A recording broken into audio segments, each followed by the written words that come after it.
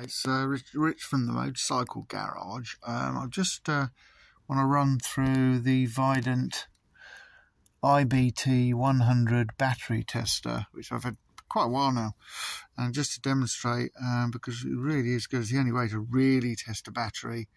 Of course, you can test it in or out of the vehicle. I'm testing it out at the moment, motorcycle or whatever, doesn't matter, or car battery, doesn't matter. So I'll just show you. First of all, obviously, you've got the battery, and you just clip it on normal, black for neutral and red for positive. And firstly, when it actually starts straight away, there's no turning or anything like that. And I'll sort out the screen here, sorry about this. It should say, it does say, I can read it anyway, 12.83 volts. Okay, right, this battery is being fully charged for hours, and it's showing fully charged on the charger there, which I used. Okay,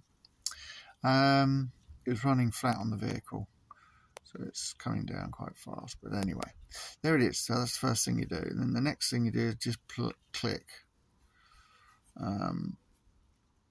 okay. And then, we can try and clear it so you can see it. It says the battery location where you're testing it. We're out of vehicle, so you just click OK again. Then it's regular flooded AGM or gel, and this is just regular flooded. So you click it again, and then it's NEM, which is the battery status for the area and also the type of battery. Click it again, OK. Now this is the thing you can adjust. This is the cold cranking amps, or the EM basically, and you can adjust this to how or what it is.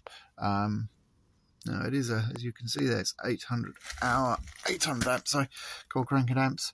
So or just 800 amps, however you want to think of it. So you move that up or down to whatever the battery is. So we're clicking it up now to 800 amps, then you click OK, and then it does its work.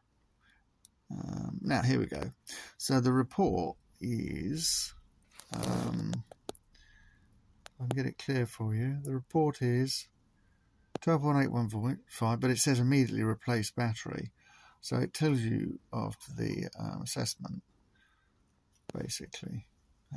It says it's measured only. You see, the measured is 334 cold cranking amps EN, and rated at 800, which it is. So it's like 30, whereas it says it's 35% usage, and that's fully charged. So that's what it's saying. It's assessed in saying no, it's got to be replaced because it's got 35% basic kick for the vehicle, and it just has had it really. So it's pretty useful. It's pretty instant, and it really does test the battery. Not that if you put a normal voltmeter on anything, oh, that's all right, it's 12.81 volts. Oh, that's fine, stick it back in the vehicle. No. It's no good. And that's after fully charged. It was over 13 volts when I put it on there. So it's fully charged. And I think it's pretty useful. Pretty useful to a very simple thing. Not that expensive, can't remember. There's all the detail to it. So rated input 16. Yeah, so there we go. Thought you might be interested. It really is a useful tool because it really puts you in position, especially when it's in the vehicle. When you're not sure you charged anything, oh, I don't know if that'll last or not. Oh, it's fine. It's not necessarily. So it will just tell you. This one's saying replace battery, as I say. It will say fine, whatever it'll say. But you'll see the results. And the key one is the SOH. That's the status of the battery. So anyway, thought I'd just run through the Vident, which I find is a brilliant bit of kit. I'll see you again. Bye.